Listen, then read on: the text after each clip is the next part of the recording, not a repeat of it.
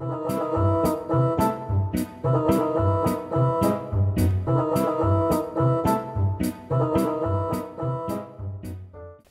and welcome to another episode of Bergen Stages. For those of you joining us for the very first time, Bergen Stages is a behind-the-scene look at Bergen Stages, which is our student theater here at Bergen Community College. Today we're going to be talking about the show The Mousetrap, which opens on October 28th. And I'm pleased to have as our guests John Ehrenberg, who is our set designer, scenic artist, and Marie Natali, who is our costume designer. And later on in the show we will also visit with Ken Bonifants, who is the director for our production of The Mousetrap. The Mousetrap is one of the longest running shows in history. It has been running in London for over 50 years, and we're pleased to have it premiere here at Bergen Community College. So I'll start with talking to you guys just a little bit about what you do for a living and how you got to do what you do. So John, you are our set designer as well as our scenic artist. So what is your background in scenic art and set design? It's a long story. Okay.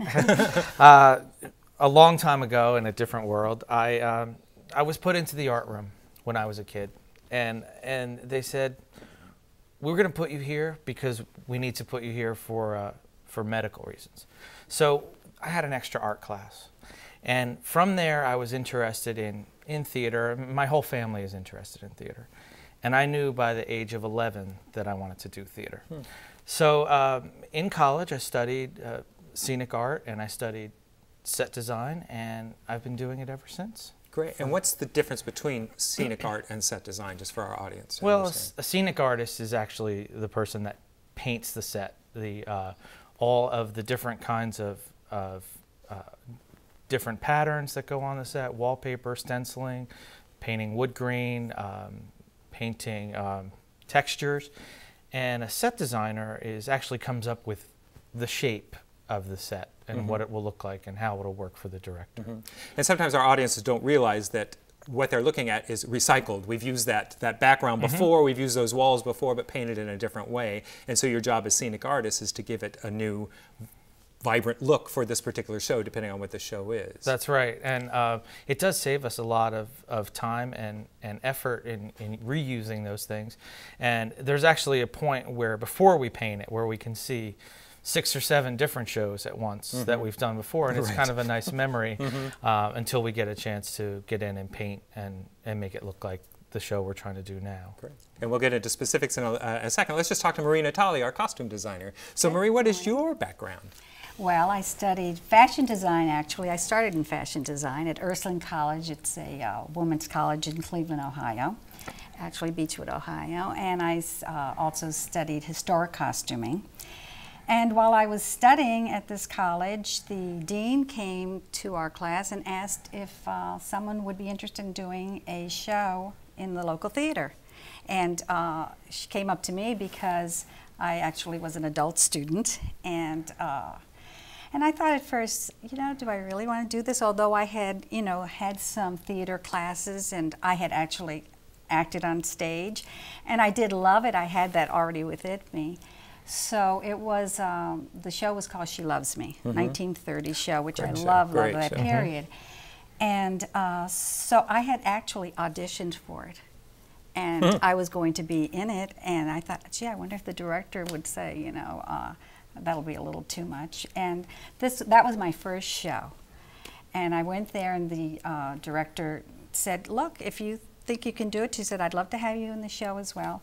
And so my first show, I not only was in it, I costumed it. Nice. And I didn't know what I was getting myself into, but when they walked out on stage, because in between my scene, I would have to sit with the director, and it was Tech Week, and I'm watching everybody come out, and I'm thinking, oh my gosh, they look just like a 1930s movie. And that's what we try to do. We try to stay true to the period. And they walked out, and I was in love, and I've been doing it ever since. Oh, that's great. That's great. And so you said historical costuming was part of your study? Well, yes, historical costuming at the museum in Cleveland, and actually they had a great collection of like Coco Chanel, just magnificent, and it was all restoration. And then after we restored like gowns from the 1850s, it was just magnificent. They would have a big, opening. And so it was great to be part of that, but also knowing that the fabrics of that time period, how to restore them, learning how to, you know, maintain them, the rebeading of these gorgeous costumes. It was just such an amazing lesson. And so I just, you know, fell in love with all of it. And I've always loved the 20s, 30s, 40s period in particular. And this show being in the late 40s, as I said, we try to stay very true to the period. And working with the students in these time periods is always interesting because everybody wears like the hip hugger jeans, and you come in and you give the guys pants, you know, that have fit the on their pleats in waist. the front with the cuffs, and they come out and they have their suit jacket on, and then the pants are here. I'm saying, no, no, no, no. You have the belt goes up here. It's called a waist. And so I solved it because the minute I give them suspenders, they're in heaven. Oh, this looks so great. They love that look. So that's terrific. And then, you know, we cover the total look of that period, you know, from the hair, the accessories. And I got such a kick out of I was talking about hair to the girls and the guys, and I said to the one fella, you know how the guys, they all have their hair gelled today. Right, right. So I looked at him and I said, okay, so, you know, this is how we'll do the girls' hair, and let's talk about your hair, and like this. And I said, so which way do you part your hair? And he says to me, what's a part? He said, what's a part? My part is what's a part? And it's Christopher like, you know, it's up here gelled, and it's like a part. I've never heard of a part. I thought that was so precious. Well, it is learning, and it's such a great opportunity here at Bergen Community College that when we do our show, working backstage, you do get to work with students, and that's a great opportunity. And and learning what a costume is, and that it actually is clothing from the 1940s, not just a costume. It's period clothing. So let's look, John, back at the set. This is the Mousetrap. Right. It's a murder mystery thriller. It is. What challenges have you met trying to put this one up in the space we're putting it up? Well, the space is very small compared to our big theater, Which is the Interhall Lab Theater. right? And the challenge was having enough room for all of the doors and all of the action to take place. There's 10 or 12 in the cast, Right. and it can get crowded pretty quickly. And one of the first things that I did was a traffic pattern for the director, Ken, just to make sure that nobody got caught in corners. And Meaning traffic pattern, the way actors will The move way the around, actors all this will furniture move. and up in steps and all that kind of stuff. Exactly. Yeah. And the challenge I had here was that it needs to be a little mysterious. It can't just be a few doors and a window. And this takes place, let's just get back to the nitty-gritties. This takes place at Monkswell Manor. And Right. what is Monkswell Manor? Monkswell Manor is a bed and breakfast. It was taken over by the family, and it's been in the family for generations. And it's not exactly up to par on being a beautiful bed and breakfast, but I think it would be if they had time. So the guests, when they come, are a little concerned that it's not prim and proper. What they were used to. So it's Molly and Giles Ralston, who are this young married couple who have inherited this house, Right. and now are converting it to a bed and breakfast. Right, and one of the other challenges we're facing is that it all takes place in a blizzard. Of course, it's Agatha Christie, you know, and the phone will go out. Exactly. Exactly. So in the small space, it was a challenge to have windows and doors and snow and have a place for everyone to, it's really got to look like they're coming in from outside. So that was the challenge in meeting that. And the one thing I did in the set was to create two very large arches that gives the actor separation from the main room to kind of a hallway, and it adds a little bit of mystery as to who may be coming down the hallway. So they could be lurking back there watching what's going on the hallway there. Great, Right. great. So let me move into costumes a little bit. So what were the challenges, Marie, that you found with costuming this particular murder mystery? Well, I don't want to give anything away. Don't give anything away, but you can Because lead it up to everybody it. is a suspect. Let me put it That's that the way. best part. You know, That's the Agatha best would part. do it that Everyone way. is a suspect. And, And how do they become a suspect? You will find out when you see the show. Good. But basically, it's just having everybody, you know, obviously they're entering from a blizzard.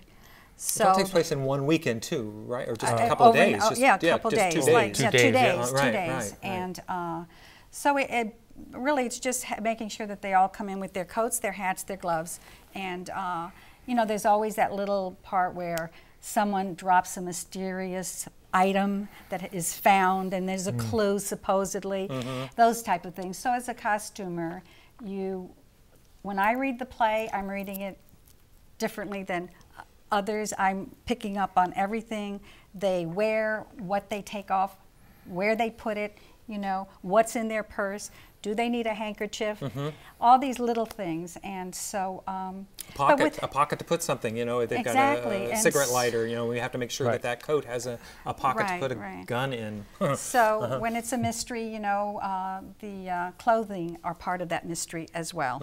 And so that said, in this show, that's really the one little challenge. But I think and there's a class distinction between some of these people too. I mean, you've got police officers, and you've got working class people, and you also have these very elite people that are coming to stay there. Exactly. So you want to show the difference in there. Yeah, and the difference in their personalities, you know, and also because it is England, it is post-war, and the fashions have now taken a different look from the wartime. That's also reflected, and because it's England, it's also reflected in that they're very conservative compared to America, or let's say even Paris. They're for the one in other words, a more stodgy look there. Right, right. And so we give them that look, you know. So each person, you know, and I really read that person. I try to get to know them, and it's always such a good feeling when they put on their costume and say, I feel like this person. That's great,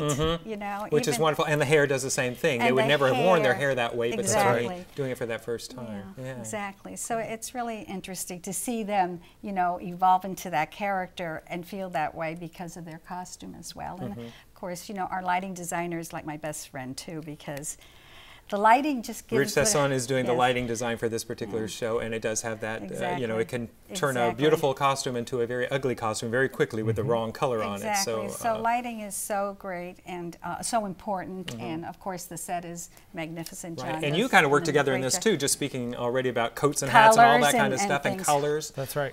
We started with a production meeting, and the production meeting was to talk about what colors.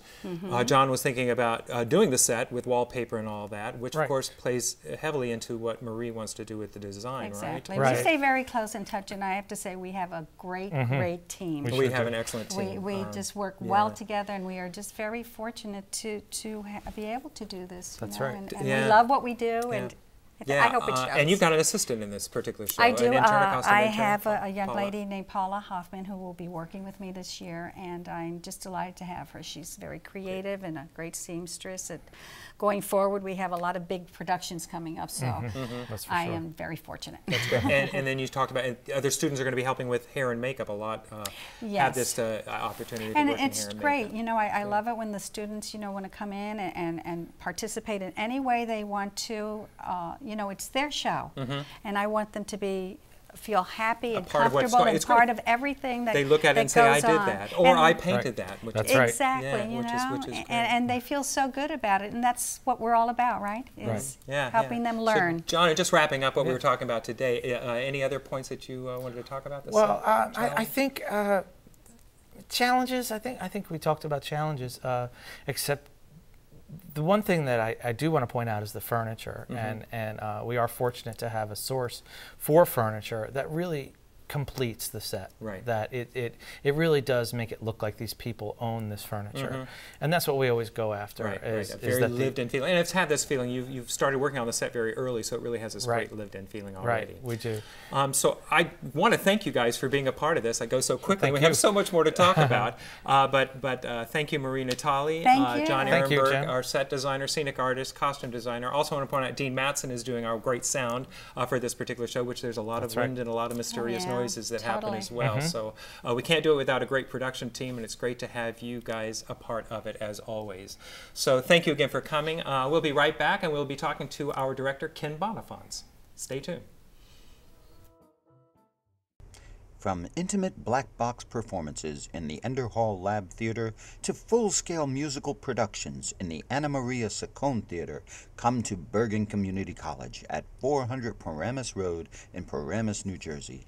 For tickets or more information, call the box office at 201-447-7428 or visit us at tickets.bergen.edu.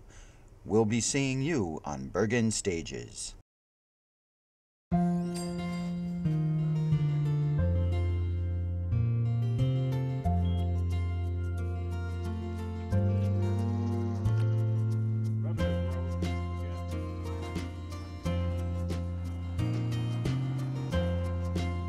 Thank you for giving me blood. Thank you for giving me shelter. Thank you for saving my life. Support the Red Cross and change a life, starting with your own. The odds of this daughter of a clergyman spending 11 weeks at #1 on the U.S. singles charts? 1 in 19 million. The odds of going on to win 6 Grammy Awards? 1 in 1.4 million. The odds of having a child diagnosed with autism? 1 in 150. I'm Toni Braxton, and I encourage you to learn the signs of autism at autismspeaks.org. Hi, and welcome back to Bergen Stages. Today we've been talking about the upcoming production of The Mousetrap, and we've been speaking with some of the behind-the-scenes people. So now we're going to look at one more very important part of this equation of the collaborative artists, and that is the director, Ken Bonifant. So I want to welcome Ken to Bergen Stages and just ask you a few questions about the show. How's it going, I guess, is the first. Going great. It's going really well. I will say that before I started the production, my opinion on the script was somewhat tepid. Yeah, I liked it. It was well made, etc. But the more I've gotten to work on it, the more I've gotten to appreciate it. One of the things that's still kind of amazing to me is this is the longest running play in theater history. It's now at over 24,000 performances. Wow. And has been running continuously since 1952. Why? What's in this play that makes it so popular? Well, it was probably marketed very nicely in London and still is, because every year there's a change of cast. Even though it keeps going, there's a change of cast, and they've made a big deal out of it. So the theater world kind of celebrates this annual changeover. But what I've discovered in working on it is it's fun. It's interesting fun. With the murder mystery, of course, there's always the who did this and who and why and how did that piece together. So you have to pay attention to it. And that makes it fun because the audience is involved. And they're trying to figure it out. And they're trying to figure it out. All it's like they're keeping a scorecard trying to find out what's going on. Exactly. I mean, why did he say that? And sometimes I hope it even turns into the imagination of, I saw that look he gave when she said, when he might not have intended it at all, but that's part of the fun. These kind of red herrings that kind of get thrown in there. Exactly. We didn't mean for that to happen, but there it was. But there it is, yeah. So it's being fun that way, and I think part of the enjoyment of the show will be guessing, wondering, figuring out why this is so popular. It just keeps going on and on and on. Right, people do keep coming back, and some to try to find out what they missed when they saw it the last time. Which of course is always true about a work of art. If you go back, you know, you discover more. Right. But they enjoy coming back. I think at the beginning, in trying to explain to the cast at casting time, I used the analogy of it's this generation's Rocky Horror Picture Show. You know, they all know it's a cult thing the to roles. Do. Yes, it's a cult thing to do. Now I'm sure it's changed to something different. I'm showing my age by saying Rocky Horror, but the general idea is there. Yeah. Well, that's great. And speaking of the cast, because you're not only teaching them about Agatha Christie and murder mysteries in the genre, but you're also teaching them about 1947 and some of the things that went on in post. Has that been a challenge with this group of young people? Not a challenge, because I somehow think that coming along with the territory of being a student is curiosity. So they'll be more curious about what happens in here, but very accepting of the information I give them or that they receive. which of course puts the pressure on me to give them accurate information. Right. But so they're interested and they're curious about the period. I think when they get costumes on, a whole different persona takes over, and they tend to understand more. Right. But even now, in talking about period and what things affect the period, for example, the telephone, many of them, if not all, they've never even seen an old-fashioned black dial phone that was standard in all of our houses. So even that is kind of fun. The other day we had a discussion about whether or not ballpoint pens were in use in 1952. So it's an incredible discovery process, which is really kind of fun. And it works both ways, I think. Oh, nice. And was it challenging casting the show, or did you get a good audition among people? I think I could have cast this play with the people who showed up at auditions. I could have cast this play at least 3 times. Wow. There's a lot of talent here. It's amazing that a lot of people don't realize it. So that's and even in those 3 casts, I could have casted. I could have put 2 casts, 2 different ethnic casts. Wow. Which is fabulous. And I hope in the future they'll keep coming back and we'll do more to involve them. But, so there's a lot of talent here. It's really nice. And so you got them assembled. So you got the people you wanted. I got the people I wanted, and of course that's always the chance of did I choose the right people, and maybe I went off. But no, this time they seem to be right on the button. They're a terrific group. And very enthusiastic, which is more than half the battle.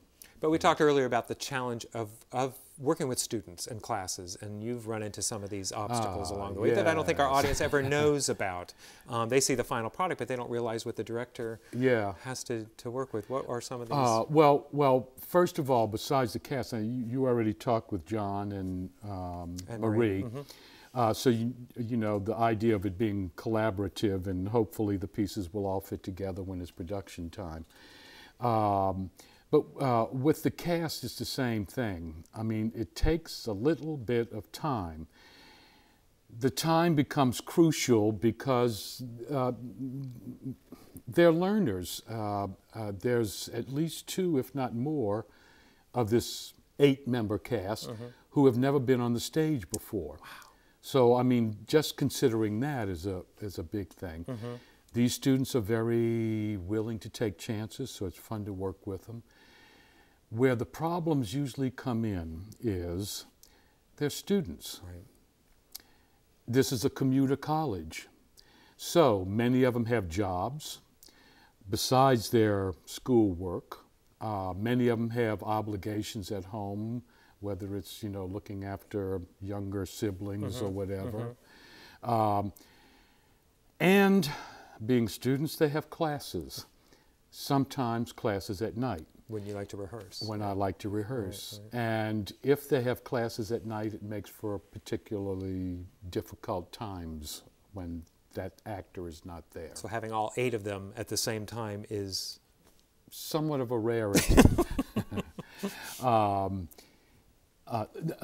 that they don't try. Sure. We're very careful in the casting process to make sure we get their schedules first. Let us know what you're involved with, if it can be changed or not. Classes, for example, sometimes a kid may be in a class where the teacher has more than 1 section. And they can just, instead of do the evenings, they can get up at 8 in the morning and take that same class with that same teacher. Sure, and swap that around, which is always a great thing if the teacher will allow that to happen. Will allow it to happen, yeah.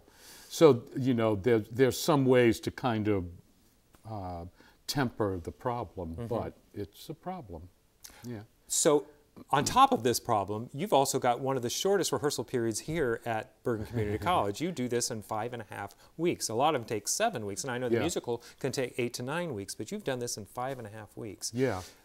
Which is tough in itself. It is, but somehow because I know it's 5.5 weeks, my focus and my concentration is, so at rehearsals I tend to work intensely for a shorter period of time than to be able to be more relaxed You know about what's got to be done, so Yeah. you just get it done. And with this cast, it's being nice because they seem to have caught on that when we start, we're working. And it also helps because we have a very nice stage manager and assistant director. Good, great, they great, keep right. us, Stephanie Howard, Victoria Lopez, yeah. Right. They keep us corralled, good, you know. Good. Yeah. So now we're at that point of heading towards opening night. What do you focus on now for the next couple of weeks?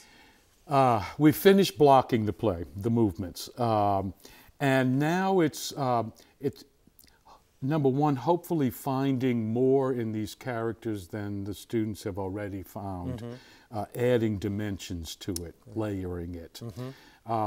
Also, from my point of view, as these students develop this way, I think I have to watch to see that the elements of the play are clear and coming through to the audience. The story is still there, didn't the get story, lost. the narrative, you know, it could be as simple if somebody mumbles a word and we didn't catch that word, we've lost a whole sequence of things. Right. So watching for that is important. In this particular play, there are 8 characters. One of them is a murderer. We don't know, supposedly, which one is the murderer. But what's nice about the play is they're all suspects. So you have to pay attention to each one of them. Sometimes you get actors who are naturally suspicious. I know it's that one, I could tell. But sometimes there's the opposite. There's somebody that you look at and say, never, I could never believe she or he would do that. Right. So in these last couple of weeks, it's to try to help build up suspicion, suspense. On everybody. On everybody, Great, so that people will wonder about everybody in the show. And then we get into costumes, and we get on the set, and the lighting and the sound all come together to make for a wonderful... Magic. The magic will start happening. Magic happens, Great. And that's the exciting part of it. I think this is the part that, as a director, you really like it because you can work on the nuts and bolts of it all. Yeah, and to be honest with you, Jim, I like the rehearsal period much more than the performance, even though, of course, you're working towards it. In the rehearsal period, it's up here. And you know what you want to have happen, how it should look and feel. And sometimes the magic works, sometimes it doesn't. But during the rehearsal period, you still have this vision of what you're going after, and it has not been spoiled, it's only been enhanced. Oh, that's great. So I love the rehearsal period. That's great. Yeah. So you've fallen in love with Agatha Christie now? I love Agatha Christie. And how could you not? What's interesting is, with the students, some of them don't know who she is. Okay. But when you start mentioning names like Hercule Poirot, and PBS shows these kind of things too, but yeah. Yeah, maybe they've caught them on TV because of PBS, but a lot of that is just missed. On the other hand, there's one of them in there, in the cast, who's read more Agatha Christie than I or most people I know. He just got involved with it. And what a fascinating woman she is. And it's great to have cast members that are that interested. Yeah. I think they know the board game Clue, and so they kind of liken it to Mr. Green in the library with the pipe, so they kind of have this kind of feeling of... And one of the great things about Agatha Christie, too, that has increased my appreciation of her, is she's a noted professional. She was so professional about her writing and having things ready on deadline, et cetera, et cetera. All of her publishers loved her. Yeah, she was an interesting So her work lady. is very complete and very... Very complete, very compact, very consistent. And I would challenge anyone in the audience to find inconsistencies. You know how sometimes we go to the movie and say, aha, So that's the challenge that we make for our audience there. Yeah. On the screen are the dates for our shows and the performance times. We do have new matinees this year. They're going to be at 2 o'clock instead of our regular 3 o'clock because we're doing 2 shows on every Saturday. So if you look at the screen now, we have the poster up with all those times and dates that we will be performing. But it opens on Friday, October the 28th, and and will run for 2 weekends. Ken, I want to thank you so much for being our guest Thank today. you. It goes I'm by so doggone pleased. quick, but we can't wait to see the show and to try to figure out all these little clues that will be along the way there. Yeah, look for them. Thanks again for joining us with Bergen Stages. We hope to see you again soon, and we'll see you in the theater.